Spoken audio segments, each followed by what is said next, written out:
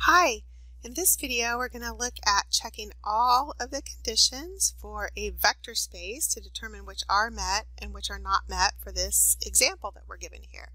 So for this example, our set V, so our set of vectors, is really not a true vector at all in the sense that you might think of it from physics or from calculus. Our set of vectors is a set of polynomials, ax squared plus bx plus c, so quadratic polynomials where a, b, and c are integers. So actually a, b, and c being integers means that they could be positive or negative whole numbers or zero.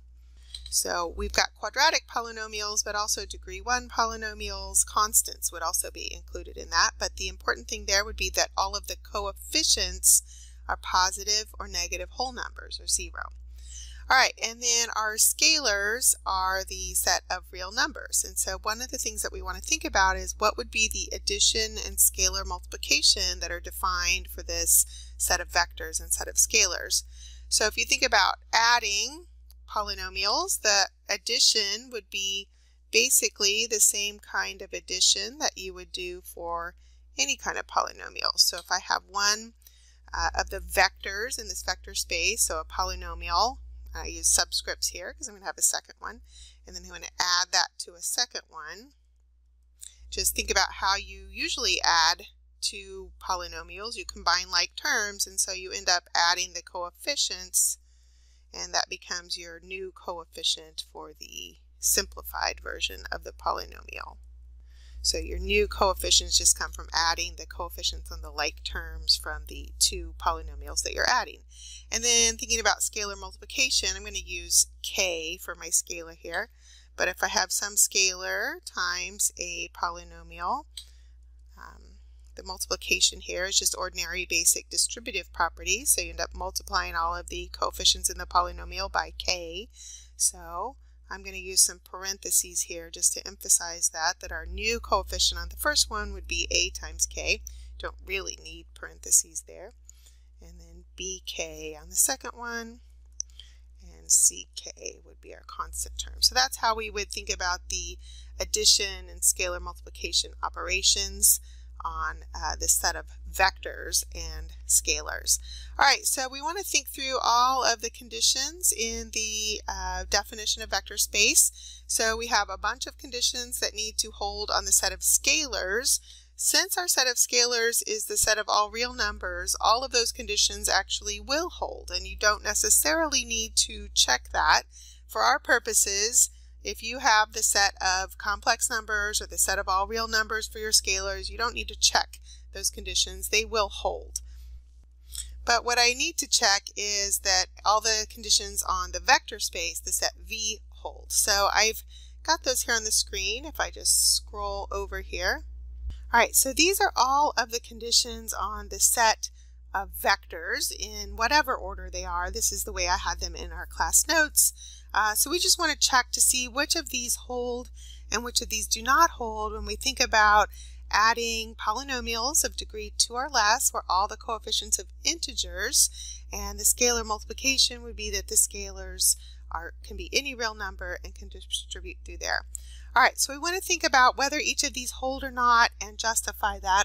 I'm not really going to go through a formal proof of this, but just write down some brief justification about that. So for additive closure, I want to think about if I add those two polynomials, if I add them together and I combine like terms and I add those coefficients, basically, am I still going to get integer coefficients when I add those? And yes, we will, because when you add two integers, you get another integer. So this one does check, because when I add the integer coefficients, I get another integer. All right, additive commutativity. So thinking about adding two polynomials like that, can I switch the order of them? And so yes, that's true. That really goes back to the fact that the coefficients are integers, and when you add integers, that is commutative also. So yes, this works. If I start with, I'm just going to write here a polynomial that is in that set plus another polynomial p of x plus q of x, that's going to be equal to q of x plus p of x. So I do have commutativity on the addition there. Associativity, so that's thinking about if I have 3 polynomials that are in that set and I group them so that I add them in one order, is that going to be equal to what happens when I add them in another order? And yes, that will work. That really goes back to the fact that adding integers. When we add these polynomials, remember, we're really just combining like terms. We're adding up the coefficients, and so that's the actual change that we make to the polynomial. And because adding integers is associative, we can rearrange them and regroup them so that we add 2 of them first, and then the third one, and then the other way around, that we have that property as well. All right, additive identity. So I want to think about, is there an element of this set V, the set of vectors, that is the additive identity? And so we use the 0 written kind of as a vector there to designate that, but often the additive identity is 0. It kind of depends how the addition is defined, if it's ordinary addition or not. But yeah, the polynomial that is 0, I could think of that as 0x squared plus 0x plus 0. That is in the set V, so that is our additive identity. So yes, that does satisfy the definition of what the set V is, because those coefficients are all integers. Additive inverses. Each element of V has an additive inverse. And yeah, so if I start with a polynomial, ax squared plus bx plus c, where all those coefficients are integers, that is in V, then that also means that the opposite, negative ax squared minus bx minus c, will also be in V. Right? So the opposites of the integers are just the opposite sign integers. So they are still integers, and so we have that property as well. Scalar multiplication closure. Multiplying any scalar in S times any vector in V gives a vector in V. And so the key thing here is remembering that our scalars can be all real numbers, not just positive and negative whole numbers, but all real numbers. So this one actually is one that does not hold. This one does not hold. If you think about the scalar being, say, 1/2, and our polynomial being, say, just 1x squared. So x squared is my polynomial, and that is in V, because the coefficients are 1, 0, and 0, which are all integers. But if I take 1/2 times x squared, I get 1/2 x squared, and that is not in V, because that coefficient is not an integer. So scalar multiplication closure fails. So at this point, I can say that that set that we were looking at is not a vector space. I don't really need to check any of the other conditions in order to determine whether or not my set V is a vector space.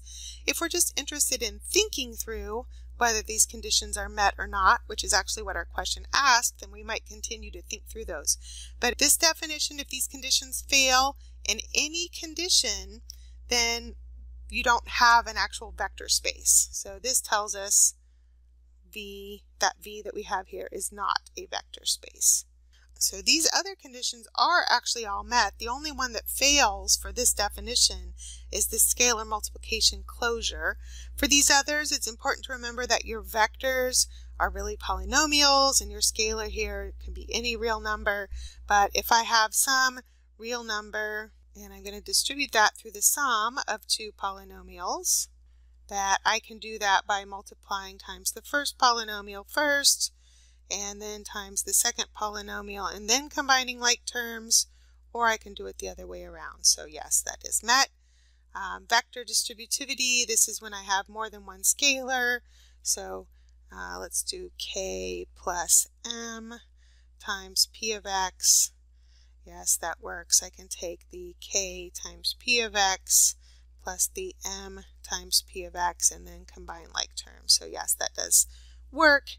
And associativity of scalar multiplication, so multiplication between scalars and also the scalar multiplication between a scalar and a vector.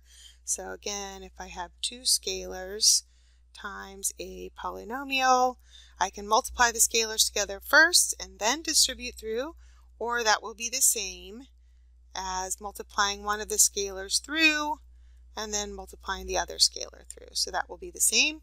And scalar multiplication identity, yes, 1 is in that set of real numbers, and 1 times any polynomial is just going to be that polynomial.